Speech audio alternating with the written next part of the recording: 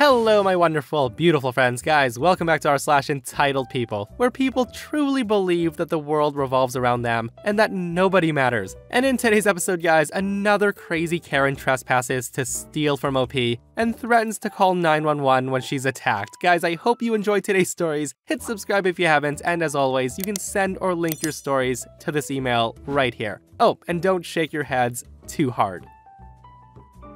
So I'm a 23-year-old male, and I was on a trip with my family, all the cousins from my mom's side. We were about 15 people, and this all happened when we were visiting the Buckingham Palace. Now, everyone in my family knew to respect the Queen's guards and to not get in their way while they're marching. Everybody except my cousin, who's an 18-year-old female. She's pretty entitled and spoiled. When she saw the guards yelling for people to move out of their way, and them not stopping when someone was in their way, she starts complaining to us. We tried explaining to her that it's just the Queen's Guards protocol and they're not allowed to stop for anyone. As entitled as she is, she wouldn't listen to any of us and she kept ranting. All of us in the family have gotten pretty much used to tuning her out when she's acting entitled though. Honestly, the whole family felt ashamed and embarrassed because of her. The whole family was walking around and taking pictures, and that's when my cousin started mocking the Queen's Guards for their appearance and how they were dressed. Hearing her say all this, it really angered me because she was insulting soldiers, and it amazes me how she has no respect for someone who would defend their country. I wanted to say something, but I know she would just cause a scene.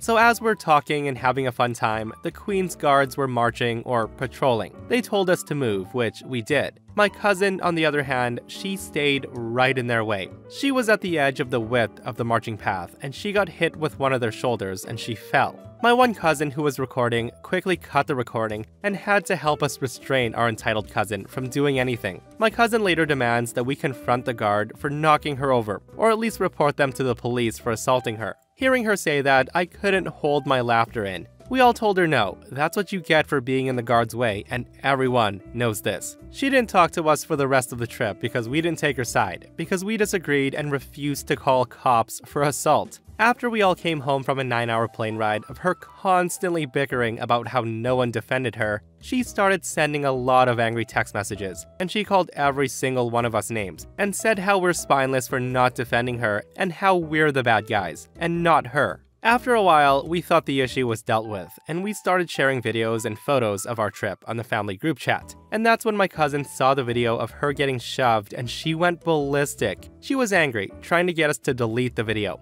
She then went on about how we should have helped her and that the Queen's Guard assaulted her. And that wasn't fair. So yeah, the post ends right there, guys. And I just want to say that I love watching compilations of people getting mowed over by the Queen's Guards. It's actually pretty satisfying, especially when they refuse to move over a selfie. And for all who don't know, it's not like they come at you with no warning either. If you're in the way, they will literally scream, "Make way for the Queen's Guards," multiple times. And guys, I find it funny how she's mad at the cousins for not doing anything. Like, what are they gonna do? Fight the guard and potentially get in trouble in a country that they're tourists in? Great idea. So my fiancé has 3 kids from his former marriage, while I have 2 from my former marriage as well. I quit my job to start focusing on getting my degree, and he's become the breadwinner, if you will, although I still contribute with my savings. I also do 80% of childcare and the chores. So long story short, he wanted me and my kids to attend Thanksgiving with his family, who are located across the country, and we were supposed to go yesterday. He booked our tickets and everything, but later before the flight, I found out that he, his kids, and myself were put into first class, while my 2 kids, who are 14 and 10, were put in economy. Finding that out, I was stunned, and he acted like it was no big deal. He told us it's just a few hours and my kids could just hang out there for a little while. I asked him how he could think this was acceptable, and that's when he got mad. He told me that he's the one paying for the tickets, so we go by his rules. Hearing him say that, I immediately turned around and took my kids and made my way out of the airport. He started following us, screaming at me to go back, but I refused and I told him that I no longer felt like spending Thanksgiving with his folks after this. My youngest cried because she never flew without me. He went with all of his kids, and me and the kids are at home. He's not stopped calling to try to berate me, and he's even had his mom text me that I needed to get over myself and to stop teaching my kids to be so spoiled and so entitled. She said that the fact that I was willing to miss Thanksgiving with the family over something so trivial shows my real character, personality, and mindsets, or lack thereof. I haven't replied to this, but I do feel horrible. So am I the a-hole, and should I have just let it slide and just went, and was this entitled? In case I wasn't clear, me and the kids left our family and hometown so we could go celebrate with his family in his hometown. So in my personal opinion regarding this post, guys, I don't think it's entitled to feel like your kids deserve to be treated equally. And I know some people might argue that it's the husband's money that he paid, so she's entitled for wanting first-class tickets for her kids. Now, I don't think it's a money thing, and if it is, those 5 first-class tickets could definitely become 7 economy tickets, guys. I feel like he feels that her kids don't deserve it because he bought mom a first-class ticket. And that kind of says a lot about how he thinks about her kids. And what makes it worse is that he got his mom to text OP telling her that she needs to get over herself and to teach her kids to stop being spoiled and entitled. But OP does come back with an update and it says, "I'm currently getting myself and the kids packed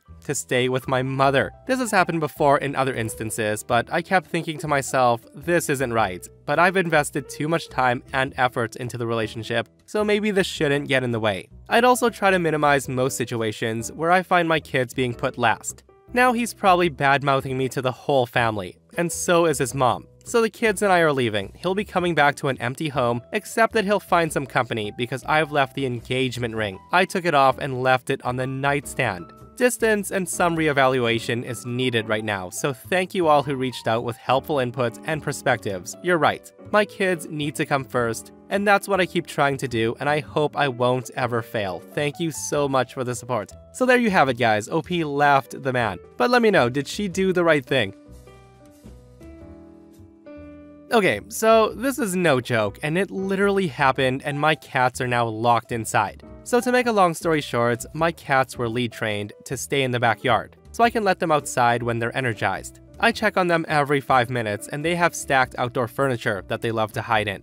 One cat is very skittish around strangers, and she'll hide, while the other one will only bolt if he's wary or energized. I also want to say that both cats have an "I'm tolerating you" relationship. So when I looked outside to check on them, I was startled to see both of them in a corner together. And that's when I saw the kid and her mother cornering them. I was pretty pissed off and I rushed out and started yelling at them, scaring the mom and her kid pretty badly. Of course, when my cats saw the open door, they rushed to it, and that's when the mom tried to grab both of them. That's when my female cat lashed out and clawed her hand good, making the woman yell and recoil, letting my cats escape inside. Meanwhile, the girl started crying because the pretty kitties got away, and she wanted a kitty now. It was at that point the woman starts yelling at me that she was gonna report me for assault and that she was gonna call the police because I have a crazy cat outside. While I yelled from my back door that I was already on the phone with 911 reporting her for trespassing and attempted cat theft. The woman screamed at me in a rage that I'll be thrown in jail because she was hurt on my property. Therefore, I'm responsible. She then grabbed her wailing kid and she stormed out of my yard.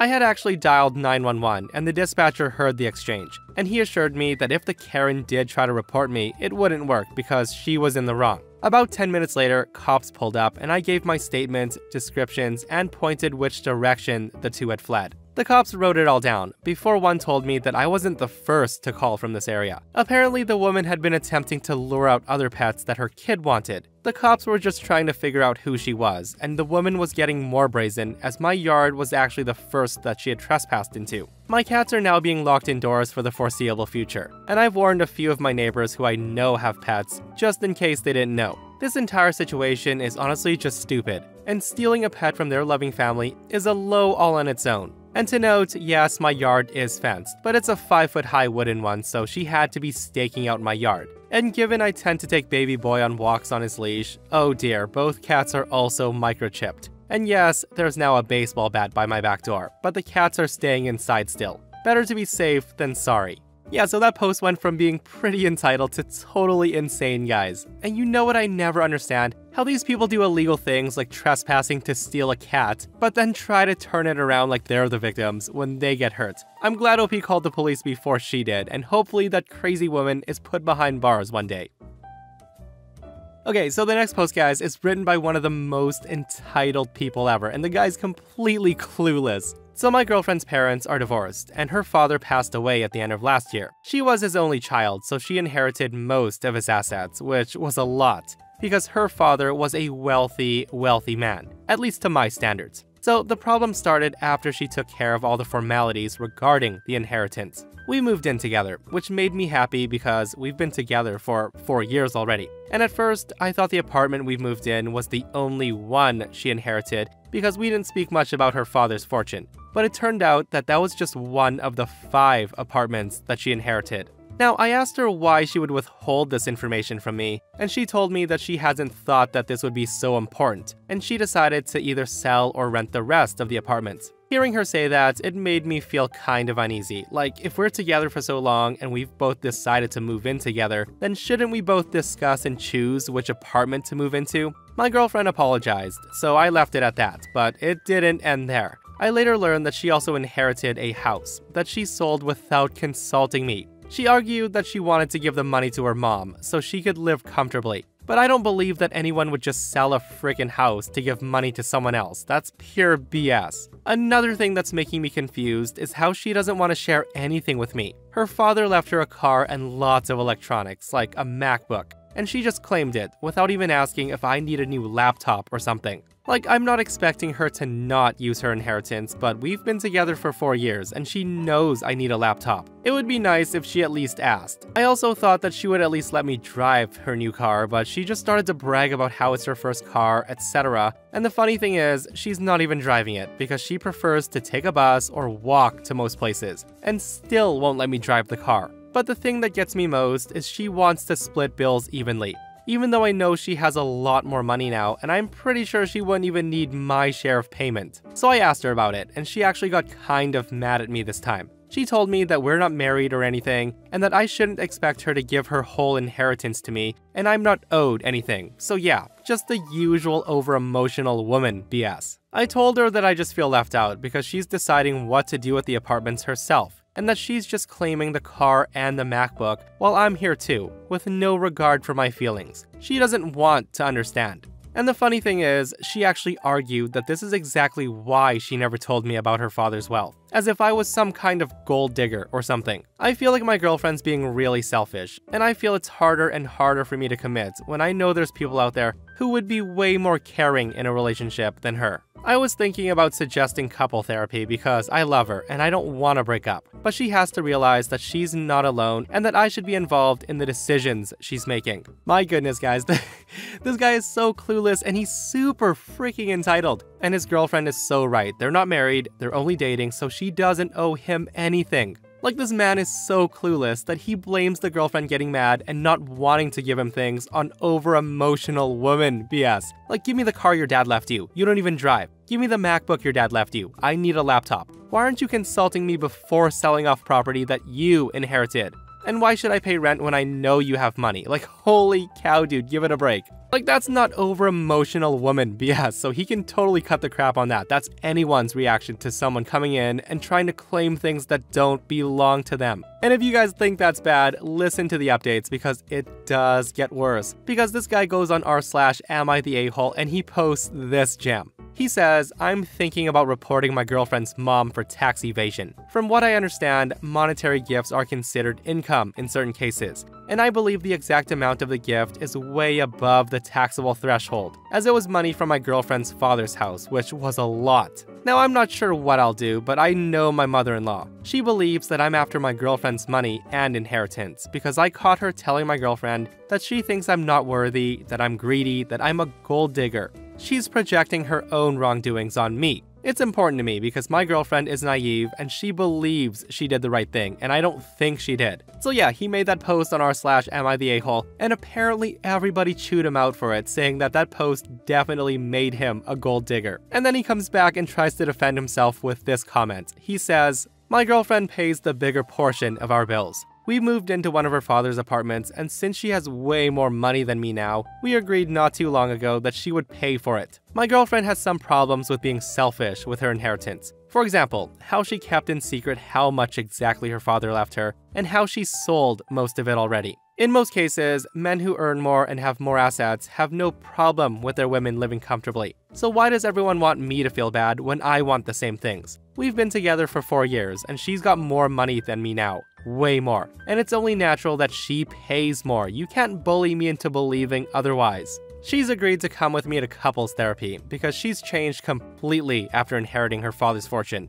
She actually became selfish. So hopefully with that, she'll realize that I'm doing the right thing. We started couple therapy a few months ago. Our relationship went through a rough patch, so we were both at fault, and we decided to work on it instead of calling it quits. Our therapist is a very renowned one, so I did have high hopes for this. The first 2 meetings actually went well, but then he started being weirdly invested in our relationship. After our first few meetings, I think 2 or 3, he suggested that we both need separate therapy with different specialists to work on ourselves and not just focus on this relationship. I refused, as I see no reason to go into therapy myself. But as I said, he grew overly interested, especially in my girlfriend's well-being because he brought it up every single time we went. I wanted to change therapists, but my girlfriend was really against the idea, to the point of being mad at me for even suggesting it, which I also found really weird. She eventually started her individual therapy per his suggestion, and it's been a month. She's going to see her therapist every week, while we go to our therapist for a couples counseling at least once a month. And I just want to say, she's changed, guys, not in a good way.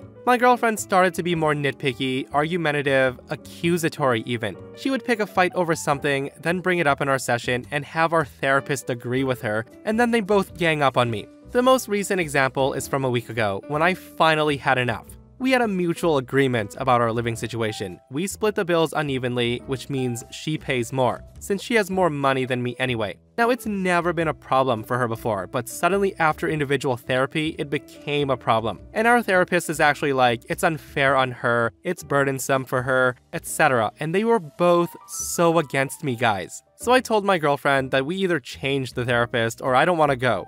To which she replies that either we go to this therapist or we break up. Now, I think breaking up over my request is a huge overreaction, but she refuses to even have a normal discussion with me, saying things like an eye for an eye or ultimatum for an ultimatum, and I'm at a loss. Like, is there even a way to salvage this? I need help. Maybe someone has any idea on how to approach the issue without my girlfriend going into ultimatum mode. Because if she breaks up with me, I will become homeless since I'm not working currently and I can't afford rent for now. As I said, it's way more complicated, and I can move back to my parents' place, but they're not rich, so I'd probably need to drop out of university to work full-time until I save some money. My whole life is gonna crumble, not just our relationship. So yeah, that was the friggin' saga, guys, and are you shaking your heads at this post? Like, how the heck can this guy not see that he's being so entitled? Oh, my girlfriend and the therapist keeps ganging up on me and telling me things that I don't want to hear. Like, I don't want to pay equal rent. She has more money than me. And the biggest kicker, guys, is he's not even working. And like, it's amazing how he believes he's 100% in the right somehow, when he 100% sounds like a gold-digging idiot. Like, the poor idiot never gained a single ounce of self-awareness through any of those therapy sessions. So this takes place in late 2001, early 2002, so I'm a little fuzzy on the details. But the main details are true. It was just a few months after the 9/11 tragedy, and the first time my husband and I had flown since the events of that day. We went to the LA trade show for the industry he works in, so we flew in and out of LAX. Everybody was still nervous about flying, and it seemed the rules about what you could and couldn't take on the plane changed weekly. I think they were saying to allow 2 to 3 hours at the airport before your flight time to check in and go through security. So of course, there was a long line to check in and a lot of grumbling around us. I remember every 2 to 3 minutes, there was an announcement about not leaving your baggage unattended, and to notify security if you see unattended baggage. Finally, my husband and I were next in line. And that's when out of nowhere, suddenly, Karen comes pushing her way to the front. The woman literally cuts in front of like 20 people. She was dressed in a hot pink tracksuit with bling on it and matching baseball cap. She had a big pink and black leopard print rolling suitcase, a matching tote bag, and 2 matching small suitcases. Several people protested, of course, telling her where the back of the line was. And that's when she says, "I don't care. My plane leaves in 30 minutes. And that's when I pipe up and say, "So are we. We're next in line." And of course, the woman doesn't care. She pushed past me and starts running up to the next window. And they waited on her, as several of us yelled our protest. That's when the window next to Karen's opened and we stepped up to it. I noticed Karen put her ticket into her tote bag, not bothering to step aside so the next person could get up and check in. Of course, she was carrying on 2 small suitcases and her tote bag because she didn't care that you weren't allowed that many carry-ons. I then watched her pick up the 2 suitcases and run off towards her gate, leaving her tote bag behind. That's when I look over at the guys behind me, and they saw the tote as well, and we grinned at each other. That's when one of them steps up to the counter, and he told the rep that there was an unattended bag. She of course leaned over and recognized it as Karen's, and she says, "Oh, I'm sure that lady will be right back for it." And that's when the guy says, "But what if she left it here on purpose?" And that's when I chime in and say, "Aren't we supposed to notify security?" That's what the announcement keeps saying. She then waved to a security guard who was at the end of the counter just a few feet away. The security guard took the bag and sped off down the hall to one of those golf cart things. And that's when we knew Karen was screwed. As my husband and I were heading down the hall to go through security, we saw Karen racing back towards the check-in counter. We made our flight, and Karen did not make it, but her giant suitcase did, because I saw it on the luggage turnstile when we arrived home. I have no idea what she had to go through to get her bag back, or to get on another flight, and that's why you shouldn't cut people in line. Talk about a healthy dose of karma for the woman that believed that she was more important than everyone else, guys. And that, my friends, brings us to another end of our /entitled people. Guys, I hope you enjoyed today's episode. If you did, hit that like button, and if you're not subscribed, you should subscribe so you don't miss these crazy stories. And if you missed the last episode on the channel, I'll link it right here, guys. A super duper entitled Karen says that he's allowed to steal and to call the cops. He dares OP to call the cops, and it doesn't go well. Guys, go check it out if you haven't, and myself and Stevie Boy will see you guys in the next one. We love you.